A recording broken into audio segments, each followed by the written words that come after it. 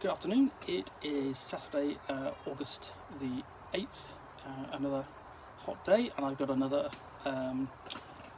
parcel to open here in the Reading Nook. And again, for a third time, it's not a parcel for me. It's a parcel that I've actually been lent by Neve. Say hello, Neve, again. Oh, yeah. I want to thank Neve for the past 3 parts, this and the previous 2 parcels that I've been lent to open for these videos.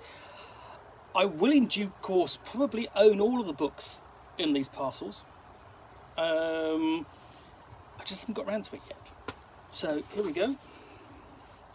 Okay, let's give this one up.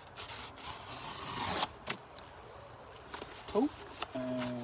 Inch this one up. Okay, here we go. It's another book for RuneQuest Role-Playing in Glorantha. This is the very latest title to go print on demand. It's almost, I think it's probably the first one to go both PDF and print on demand at the same time. This is the Dregs of Clearwine, a source book for RuneQuest Role-Playing in Glorantha. I think it's got a fantastic cover.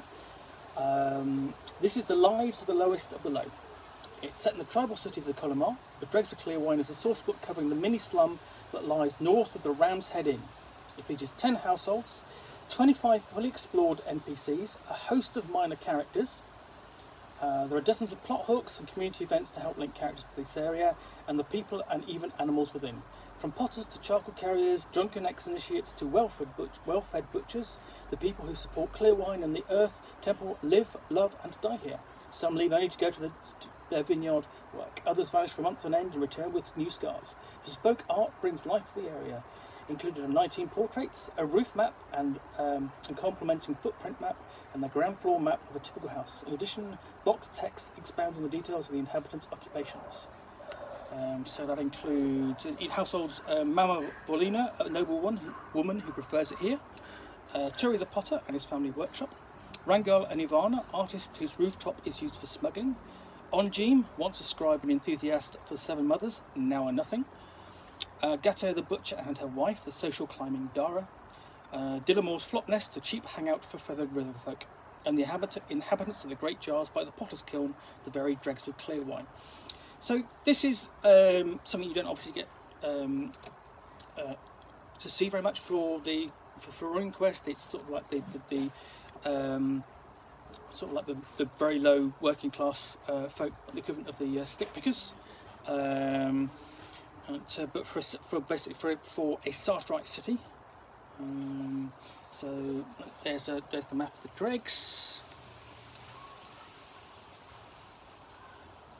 Footprint map, and these are quite nice illustrations, and that's quite nicely done.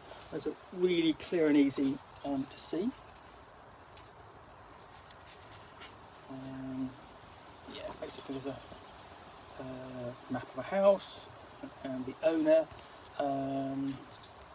So essentially what you've got is a location and NPC book.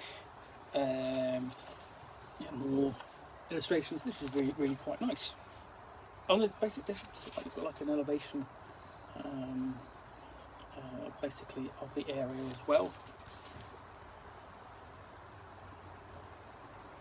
So yeah, basically you've got essentially every character's got about roughly a page themselves, just under plot hooks, and more.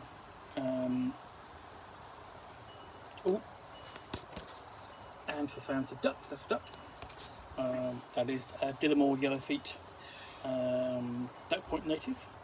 And you've got general plot hooks at the back as well. A demo adventure. And yeah, so that's the Dregs of Clearwine. It's on my list of things to review, and as soon as I've got a copy, I will review it. Reviews from Rillier. So yeah, I think this would be an interesting book to cast a different light on what we're currently seeing in the RuneQuest role-playing in Glorantha game, which obviously is focusing upon the lives of adventurers and what they're doing. This goes into the city and presents those people who aren't necessarily adventuring, but perhaps you can get involved in what they're doing and have adventures of their own.